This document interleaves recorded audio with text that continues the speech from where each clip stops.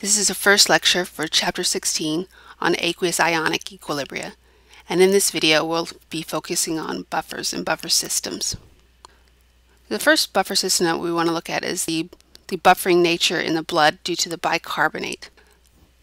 So each year thousands of pets and wildlife die from consuming antifreeze, and most brands of antifreeze contain ethylene glycol, which has a sweet taste, and this is why most animals drink it, because it tastes sweet. And when the animals consume this, one of the first things that you notice about the animals is that they actually appear to be drunk.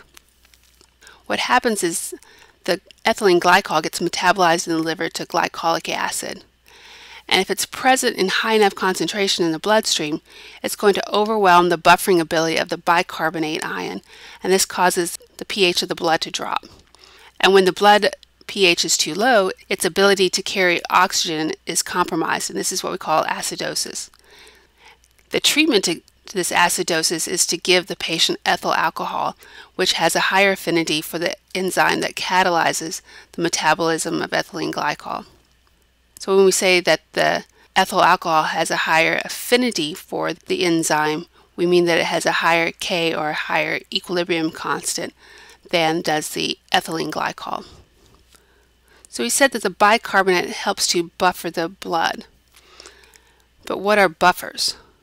Buffers are solutions that resist changes in pH when an acid or a base is added, and they do this by neutralizing either the added acid or the added base.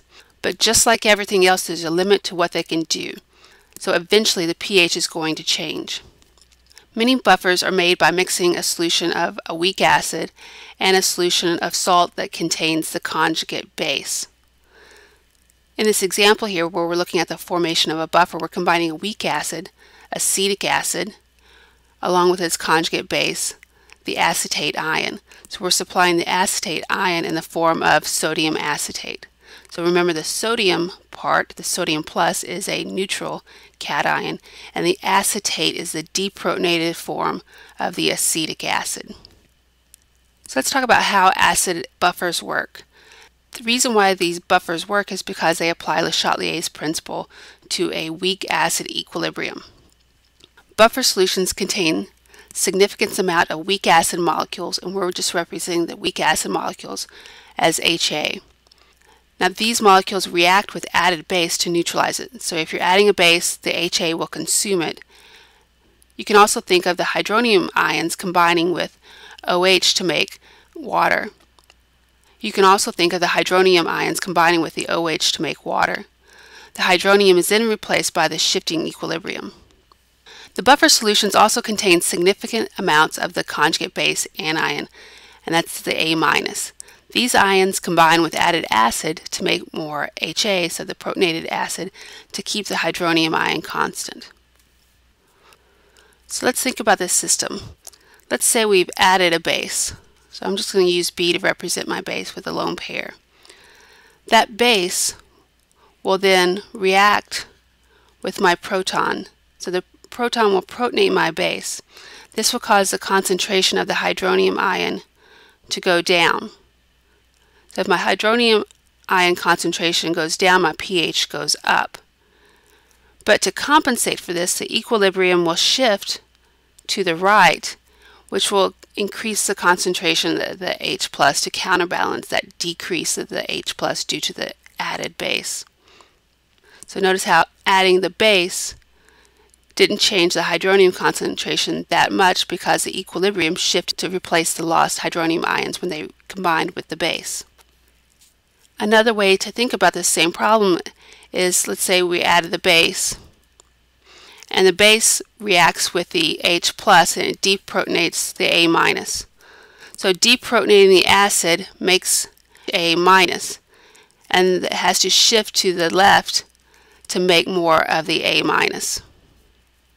Now let's look to see what happens when we add an acid. So if we add an acid to our system, the H plus, this acid will protonate our A-. So the added protons from the acid increases the hydronium ion concentration. This causes a shift to the left. The only way it can shift to the left is if it consumes some of the hydronium ions to make HA, and this lowers the H+ concentration, which keeps the hydronium ion concentration consistent, so it resists the change. Let's look at this pictorially on the next slide to see what we're talking about.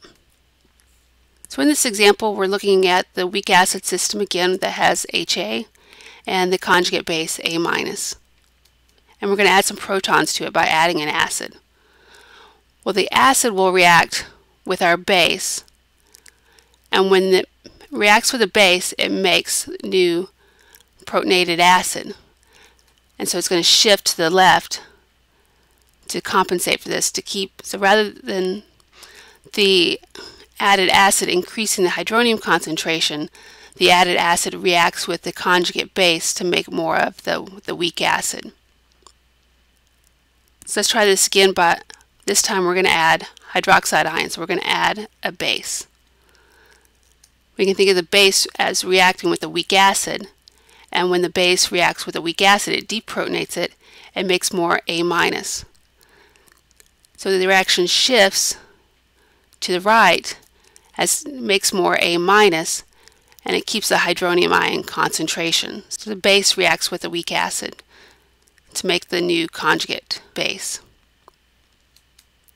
So what's going on when we're using a buffer? We have the common ion effect. And there's a video on Blackboard that illustrates the common effect principle. So please watch that outside of this video. Now, adding a salt that contains the conjugate base. So if in our example we're adding sodium A, so the anion form of our conjugate acid. So this contains the anion, which is the conjugate base of the acid. And this A- is the common ion, and it shifts the position of the equilibrium to the left. This causes the pH to be higher, and higher pH means less acidic than the pH of the acid solution. So it lowers the hydronium ion concentration. So let's look at something that illustrates this common ion effect, where we've got three different systems. In this first system, we have acetic acid. And remember, acetic acid is a weak acid, and the concentration is 0.1 molar of acetic acid. And when we read that pH, the pH is 2.9. In the third container, we have the sodium acetate salt. And remember, this is the salt that contains the conjugate base of the weak acid. So sodium acetate is the salt, and the acetate ion is the conjugate base of the acetic acid. So since this is the conjugate base, we'd expect a higher pH. And notice that this pH is basic, so the pH is 8.9. Now, in both situations, the concentrations were 0.1 molar. In this third reaction, or in this third system, we have 0.1 molar acetic acid and 0.1 molar sodium acetate. So this is a buffer. Notice how the pH is not as low as when it was just a weak acid. So that pH of the combined solutions with the same concentration is 4.7. So it's higher than the 2.9 of just the weak acid, but it's lower than the base of the sodium acetate, which was 8.9. So it's in between at that 4.7. So let's look at this problem where they want to know what is the pH of a buffer that is 0.14 molar HF, and they give us the pKa of the HF as 3.15, and the concentration of the Kf, which is the conjugate base salt, is 0.071 molar. So I write my chemical equation. So the HF, which is my weak acid, as it combines with water, it becomes deprotonated to make the F-, and it makes the hydronium ion. So I set up my ice table, and initially I have 0.14 molar HF, and since my salt is Kf, that Kf completely dissociates. So if I start off with 0.071 molar Kf, when it dissociates, it makes 0.071 moles of the K, so the potassium ions, but it also makes 0.071 moles of the fluoride ions. So this is where we get the concentration of the fluoride ion. So we start our change of the reaction, so we minus X from the 0.14. This increases the fluoride concentration by plus X, and increases the hydronium ion by plus X. We then calculate the equilibrium concentrations. Next, we set up our mass action equation, products over reactants. And notice how this differs from our previous chapter where we didn't have any of the reagents on the right side when we started off some of these acid-base reactions. Now we've got some of the products already in solution, but they were added from adding a salt. So our fluoride concentration times our hydronium concentration over the concentration of the HF at equilibrium. But I need the Ka value as well so that I can solve for X. They told me that my pKa equals 3.15, so I can find the Ka by taking 10, raising it to the negative pKa, which gives me a Ka value of 7 times 10 to the minus fourth. So that I then set up my equation, but I'm going to assume that the change in concentrations are very small, so I'm going to use the approximation. So that simplifies our math. So now I can multiply both sides by 0.14 and then divide by 0.071 to solve for X. And I get an X value of 1.4 times 10 to the minus third. And I have to still do my check to see if the approximation is valid. So I take my change in X, so the hydronium ion concentration over the initial concentration, multiply by 100, gives me 1%, so this is less than 5, so I'm okay with this approximation. And again, that X represents the equilibrium concentration of the hydronium ion, and I'm looking for the pH of my system. So if I take the negative log of my hydronium concentration, that'll give me my pH, which gives me a value of 2.85. And then if I wanted, I can plug those values back into my Ka, my mass action equation, to solve for Ka, and I get 7.2 times 10 to the minus 4, so that this is very close to my originally calculated Ka of 7.0. So I'm good with my calculation. Now calculating the pH of a buffer solution can be simplified by using an equation derived from the Ka, and this is called the Henderson-Hasselbalch equation. The equation calculates the pH of a buffer from the Ka and initial concentrations of weak acid and salt of the conjugate base, and this works as long as the X is small, and that we're talking about the change in the hydronium ion concentration, where we're still checking to see if the approximation is valid. Now before we start looking at the Henderson-Hasselbalch equation, it has been my experience that because it does simplify the calculations, people have a tendency to use the Henderson-Hasselbalch equation when they're not supposed to, because they get lost or they get overwhelmed, so they think, I can't do anything, I'm just going to use the Henderson-Hasselbalch equation. But you have to remember, the Henderson-Hasselbalch equation only applies to a buffer system. I don't know if I can say that enough. The Henderson-Hasselbalch equation only applies to a buffer system. So unless the problem tells you that you have a buffer system, or you calculate your limiting reagents and you have some strong base and an excess of weak acid, or you have some strong acid and an excess of weak base, unless you have those conditions, you can't use the Henderson-Hasselbalch equation. And the way that we worked that problem on the previous slide, so this problem here, this method works every single time with every system.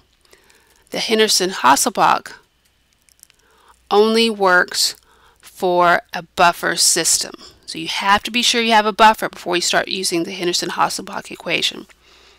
And the Henderson-Hasselbalch equation is expressed as the pH equals the pKa plus the log of the conjugate base anion of the initial value over the initial concentration of the weak acid.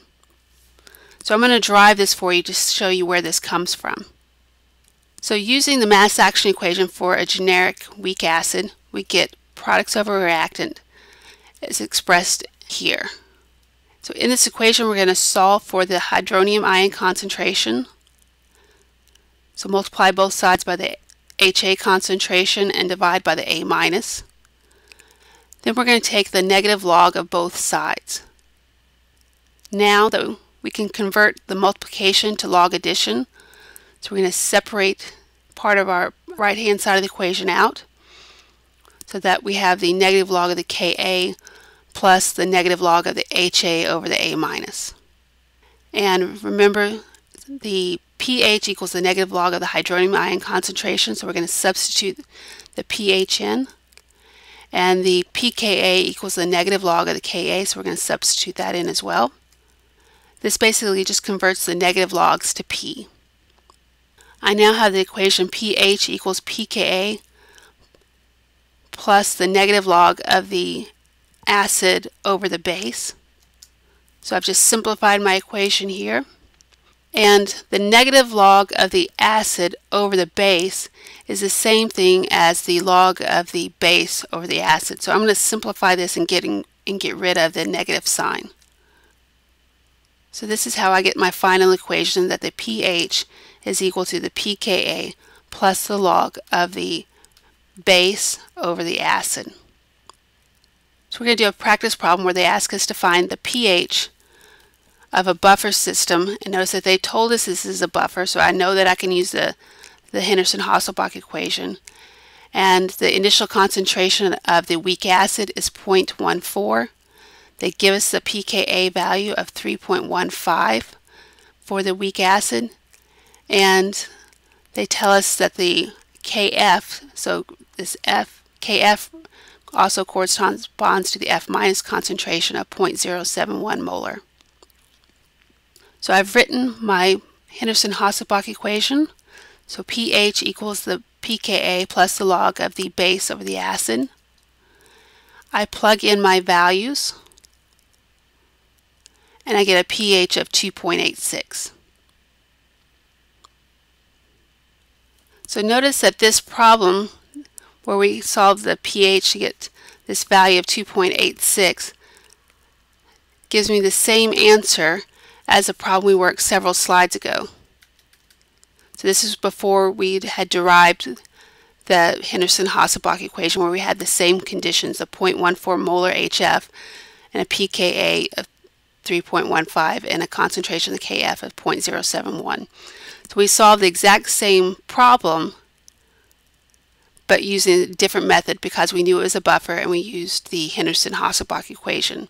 So the math was simplified a little bit by using the Henderson-Hasselbalch. But either method, we got the same value.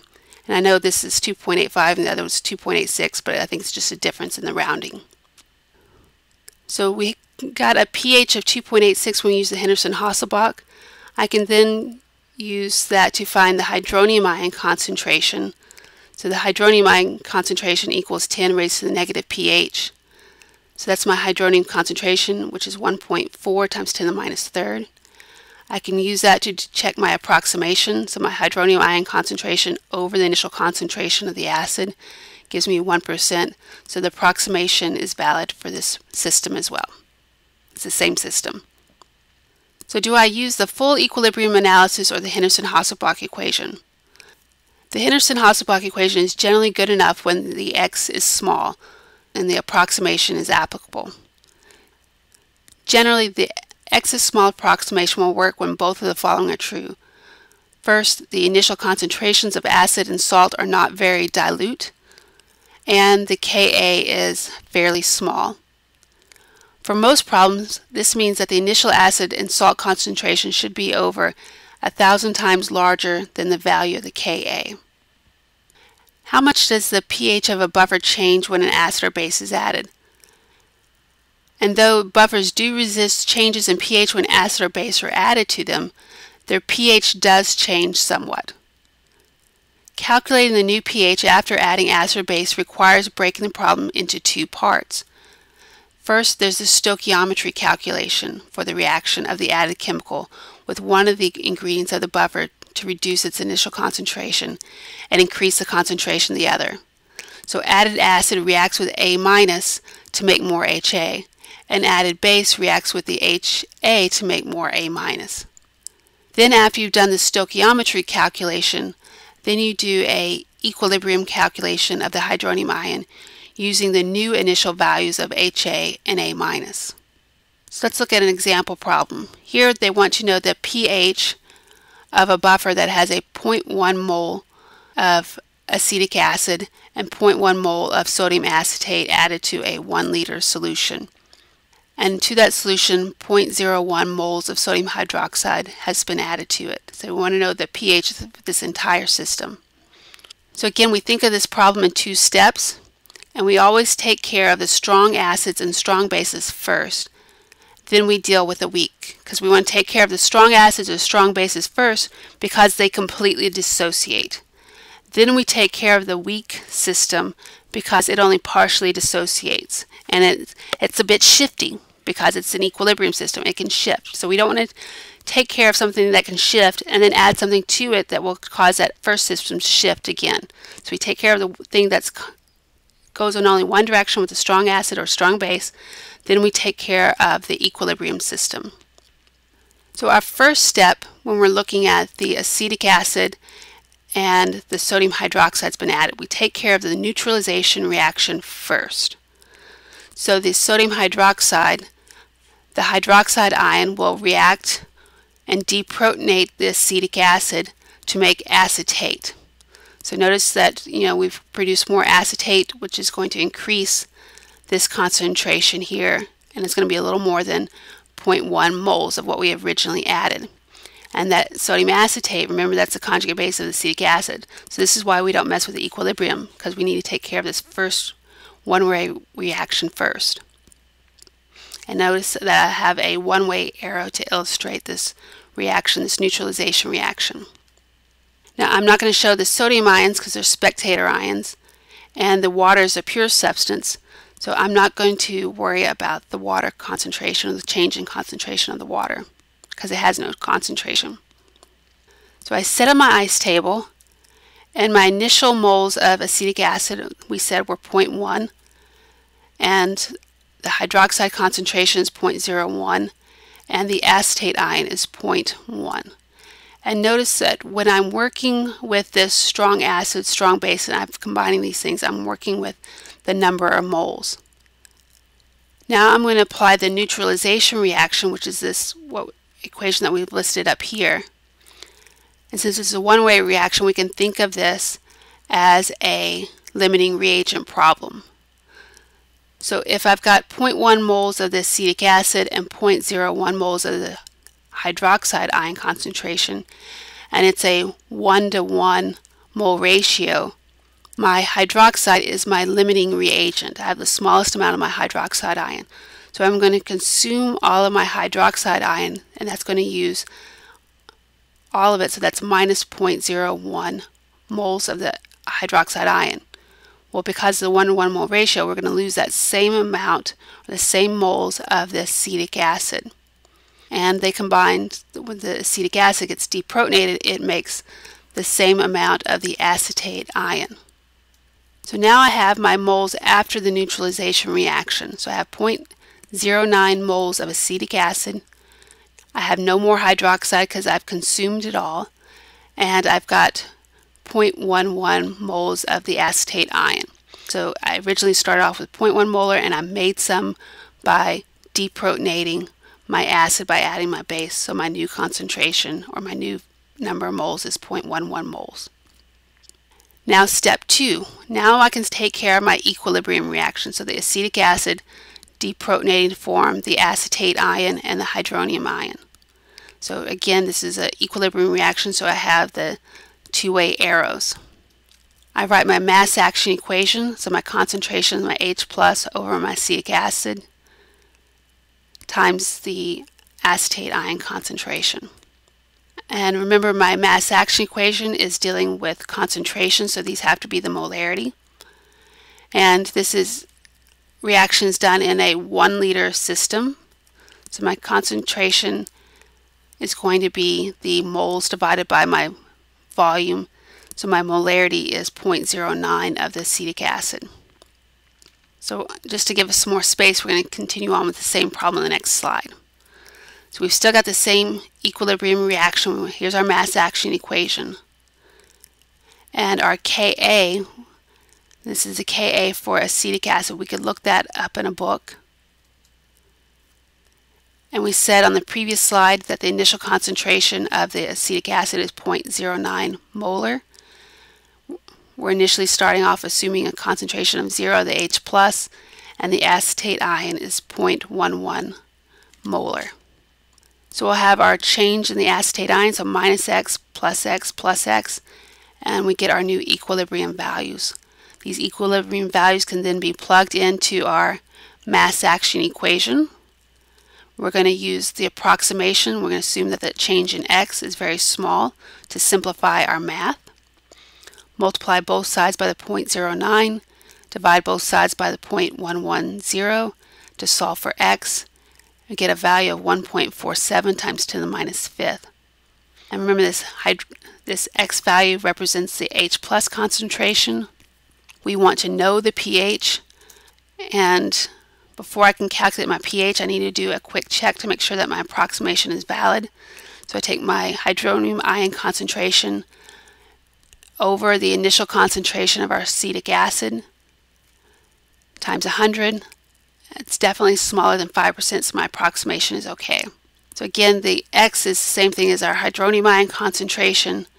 If I take the negative log of that, I get my pH. So the negative log of 1.47 times 10 to the minus fifth equals 4.83. So that's the answer that we're looking for.